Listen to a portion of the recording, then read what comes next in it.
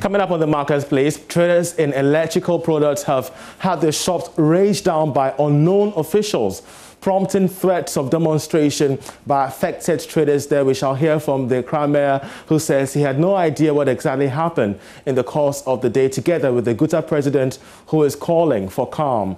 Plus, we delve into the intricacies of the wholly evil Keta Basin petroleum exploration activities, as we will be joined by a social entrepreneur on the reasons why he believes this could not be in the interest of Voltarians.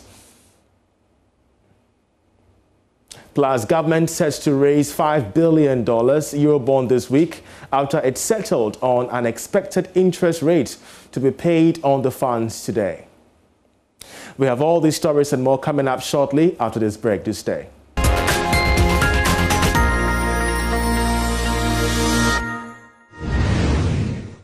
Hello and welcome. Now, traders in electrical products have had their shops razed down by unknown officials, prompting threats of demonstrations. Now, the situation has seen the Accra mayor, as well as some officials of Guta, prompt a press conference to drive home their concerns. Let's now hear from the president of Guta, who was addressing traders in Tree, calling for calm.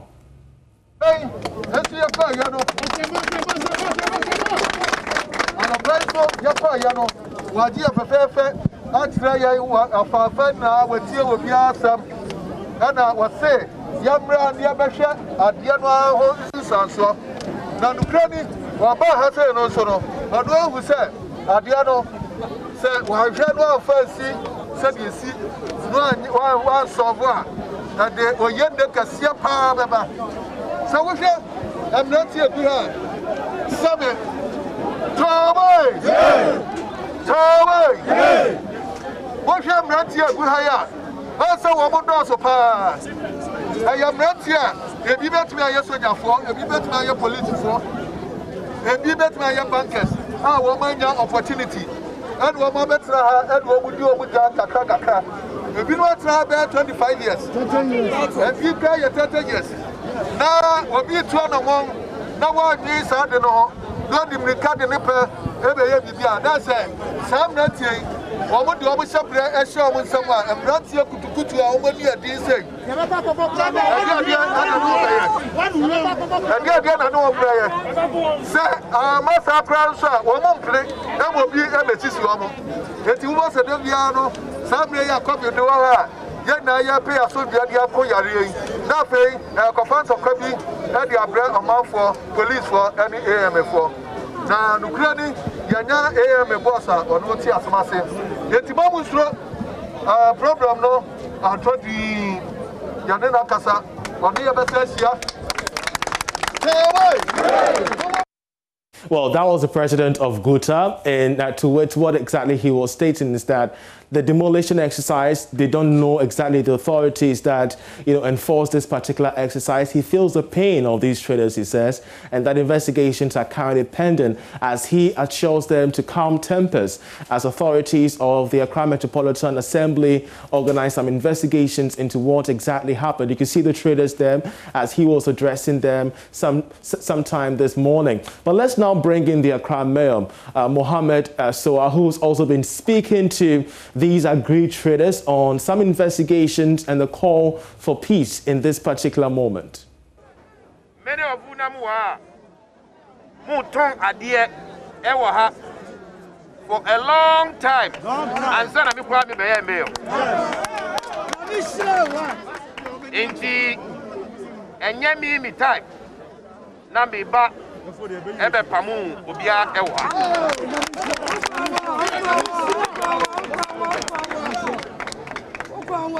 If you person young koy nim na yen free tabletop na you be container more, it should be an agreement and understanding.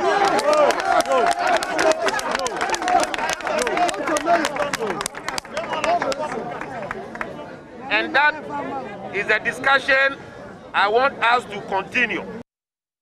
Well, that's the Accra mayor. They're stating that demolition would not happen to see traders have to move off their tabletops, not getting exactly where they should find the next meal of the day, and that investigations are currently pending, and that traders would have to exercise restraint at this particular moment. We shall keep an eye on this development to give you updates as and when we do have them. But away from that, the national ID card of Ghana, that is the Ghana card number, will be the main form of identification for new business registration at the Registrar General's Department from April 1st. However, there will be a transitional arrangement over the next 30 days where it will still accept both the tax ID number and the Ghana card until it is phased out for May. According to a statement from the Registrar General, the move is in line with the recent announcement by the President that from April 1, the Ghana card number will be used as a tax identification number as well as a SNIT number, according to the Registrar General. Now, no new business registration form will be completed without the Ghana card number. So that's just a bit of information there for those of us who are interested about the Ghana card identification system. You're still watching The Marketplace. When we return from this short break, we shall have a discussion on the onshore exploration at the Keta Basin, which has so far generated some controversy. Do stay.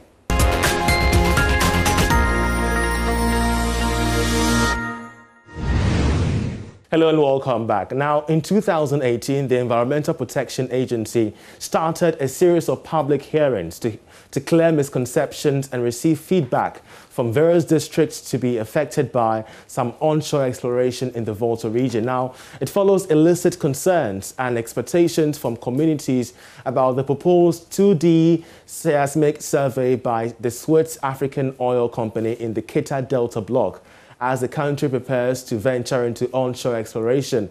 We do know that minimum expenditure for the initial 3 years exploration period is about $48 million. Now, Swiss African Oil Company and that of PET Volta Investment have been awarded a new exploration and production license for the Keta Delta block, located somewhere in the Volta region of Ghana. But the acquisition makes Swiss African Oil and PET Volta the first to explore for oil onshore Ghana. But there are exceptions, there are perceptions, and even that of conspiracies and concerns by, both the residents there and even policymakers, opinion leaders. We're joined in the studio by social entrepreneur Vincent Jokoto, who has some exceptions to this particular agreement. Vincent, we're so grateful that you joined us. Someone could ask, why an exception to this innovation, they could term it, when indeed it is to prop up our oil reserves and, of course, ensure the betterment of the people that live in that society? Well, first and foremost, there hasn't been a sustained effort by our government to solicit the views of the constituents of Keta. First and foremost, I believe that around the oil discussion, both the citizenry and the government must have a clear plan and a clear path forward with resort to how the resources will trickle down to human capacity development too. That is the first socio issue with the problem. Then again, there is an economic consideration. According to Goldman Sachs, there is a transmission from fossil fuels to clean energy in terms of investment. And we're going to see some $16 trillion being spent over the next decade to attain that transmission. And I believe that it's a pristine opportunity for us to actually look into other alternatives such as wind farms and solar farms. And so when you do look at the economic impact of it within the global context, and you also look at the on-the-ground sort of reaction to what's going on, clearly there has to be a broader discussion around the oil exploration, how it would impact households, the domestic economy, and our republic as a whole. But of course, we're learning that close to $48 million is to be, raked in terms of revenue margins from this exploration. And of course, when you talk about the matter of having to transition from fossil fuels to renewables, there have been so much concern within that angle, but government keeps reiterating the fact that, yes, we can transition to that of renewables, but the prospects regarding fossil fuels here in our context in Ghana is indisputable. Well, it's certainly going to take a while for us to actually now depend fully on renewable clean energy. And I believe that within that space, fossil fuels do have some significance. Clearly, the Takoradi, case study is an example of, I guess, the impact that oil has had. There's still a very huge doubt, and there's a wind of skepticism as to how is it to our common benefit as a people. You also want to consider the corporations that are investing in that sector. So yeah, Swiss Africa Oil Company is a reputable one, but you have to look at the global trend and realize that BP, Total, Shell are all huge players within that industry, and have indicated that they would also be moving away from the infrastructure that has preserved this sort of oil and gas economy over the last half a century or so, and they are looking at cleaner alternatives, because at the end of the day, climate change plays a huge role for the Keta constituency in particular. You're looking at the impact it has on fisher folk, on farmers. There are also huge concerns with respect to the displacement of people that live there. And last but not least, when you look at the security issues on the Ghana-Togo border, West Africa as a whole has a huge problem when it comes to border security. We're losing $2.3 billion every single year from illicit fishing in West Africa. So clearly there's got to be enhanced maritime intelligence. We want to ensure that oil would not come with it some sort of political repercussion. So when you look at the entire ecosystem, right down from the households concerned, the domestic economy, fishing, agribusiness for that matter, and you also look at what's going on in terms of security, things aren't quite in place for us to welcome this development. There should be, I guess, a revision as to the kind of agreement that we have in place now. I think there's enough reason to buy time, consider credible alternatives, ensure that we don't plunge the constituency into some kind of political instability as well.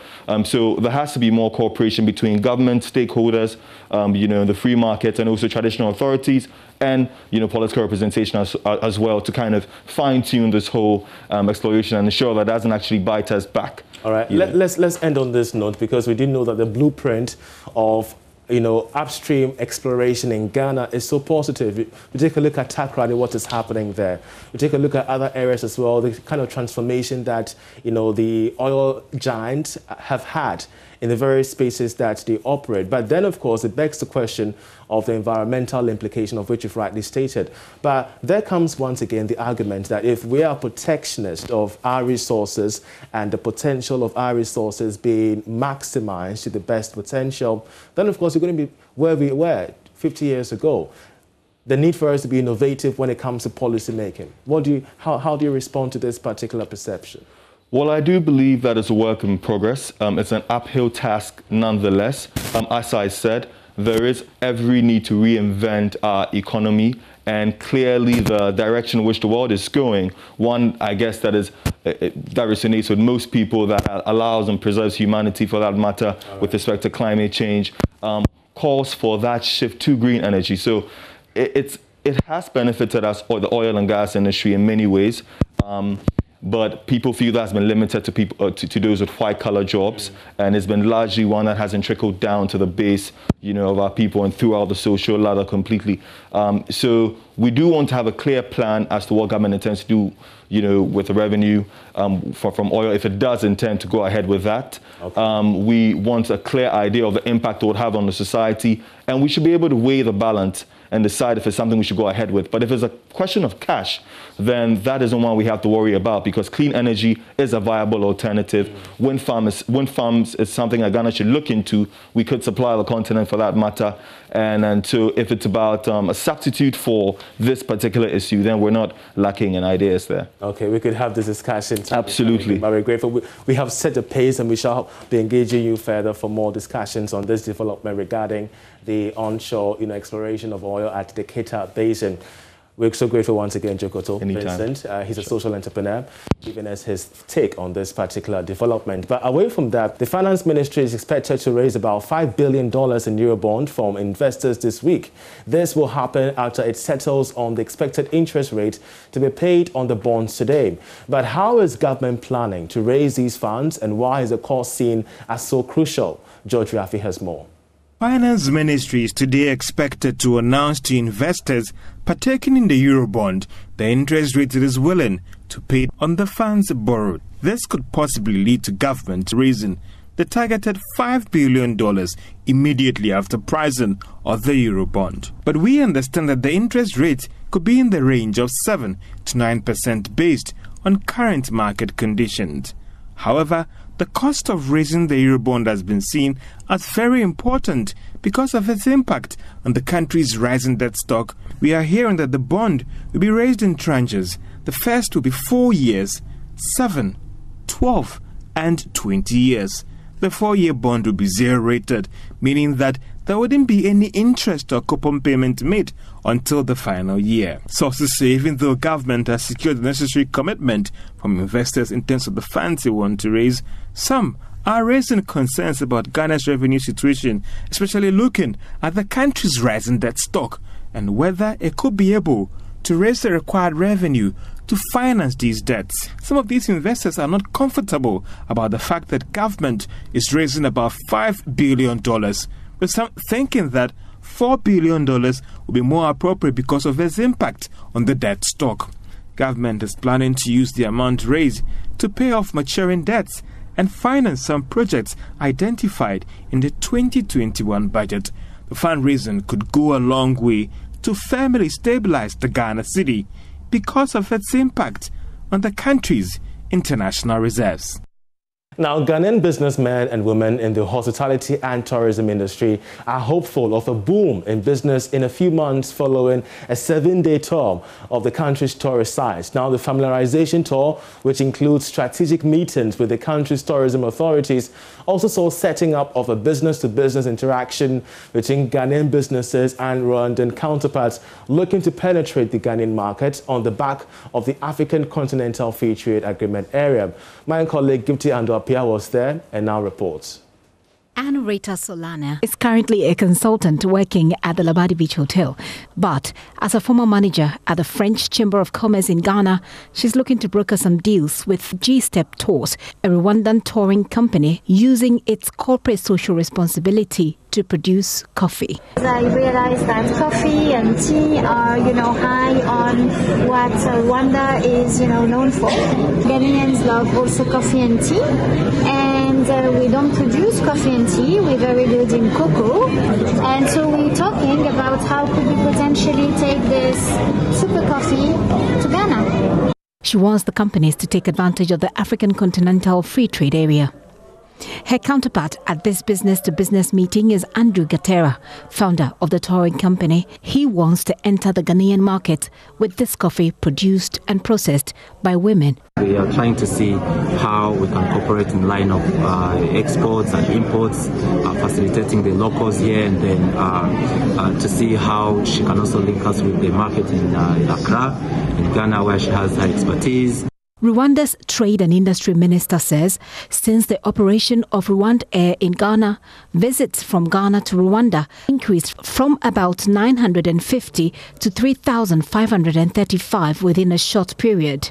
That's what the CEO of Sunseekers Tours Limited, Kwame Anson, and a counterpart with Sharama Event and Tours are discussing. Air has flights connecting Accra to Kigali presently 3 times a week, but after the post-COVID is going to go up. So we're looking at how we can sell Accra and the rest of Ghana to Sharama. We can merge the market and be mutually beneficial for all potential clients and his clients as well, because it's really looking positive. You may want to stay tuned for that. But commercial vehicle owners and drivers have been given an opportunity to own a new salon vehicle whilst expanding their transport business. This is by kind courtesy of the project driver, whose investments are managed by EcoBank Development Corporation. Chief Executive of Project Drivers, Kwesi Owahene Achampon, tells Joy Business that his outfit's mission is to see the improvement of the transport sector. Project Drive is a better way at commercial transportation, because the regular transportation business puts a lot of stress on investors, people who want to buy cars for drivers. You can want to buy a car for someone and you become the manager of the car, but you don't have any managerial skills to managing a car. So what Project Driver was saying is, put your investments in the scheme. Let's get the cars for drivers who have gone through our process, and then we will manage the assets and the drivers. And you as an investor, all you're caring about is getting returns on your investment at the end of the month. Traditionally, you'd have to pay for a car worth 30,000, 20,000, 50,000. But with Project Drive, with as little as 1,500, you can be a car owner. It can be a part of a car owner. Crowdfunding is a scheme where a lot of people can join resources together to finance a project. Whereas traditional businesses, individuals or sole proprietorships put all their resources into a venture, and that comes with a lot of risk. I mean, business itself is risky. So with crowdfunding, the financial risk on the part of investors is minimal. I mean, anyone can spend 1,500 or 5,000 into the scheme, but if you have to spend 50,000 or 30,000 to buy a car, what if it goes up in flames? And then, insurance and everything, you know, the stress it comes with. But we are taking it up because we've put up systems in place to manage all the stress that comes with managing assets like vehicles. There are a lot of people, especially the youth and the elderly. I've met a lot of taxi drivers who are old, they've grown up, and when you look at their living conditions, it's bad. People are able to do taxi work, like drive Uber in America, and they're able to build in Ghana, build homes in Ghana. But I've not met any taxi driver in Ghana who is wealthy, so to speak. So we're hoping to build Project Drive to be that platform that the commercial driver or the youth who decides to go into commercial taxi work can be proud of the fact that he can build a career out of being a taxi driver. Well, Executive Director of Financial Literacy for Africa, Dr. Richmond Frimpong, comes up next with our Money Love.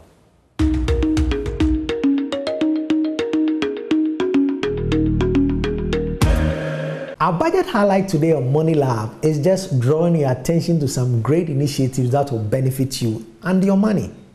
Cocoa farmers are supposed to look forward to getting their own pension. GPRT workers are equally supposed to look out for their own pension. If you work in any public space in the market and things like that, before, fire was one of the devastating problems that many people in those spaces had. You put your words, you put your things there, and the next moment is gone, and you don't have anywhere to go until governments come to your aid. Now, the budget is making provision for a policy that makes a mandatory fire insurance covering for all such public places. And so for you, the market woman, for you, the cocoa farmer, for you, the driver, public driver, look out for these benefits and insist that you get them. That is the benefit you are entitled to in this budget. I believe you took down some notes. That's how we end this edition of The Marketplace. My name is Charles Aite. For me and the rest of the team, many thanks for watching.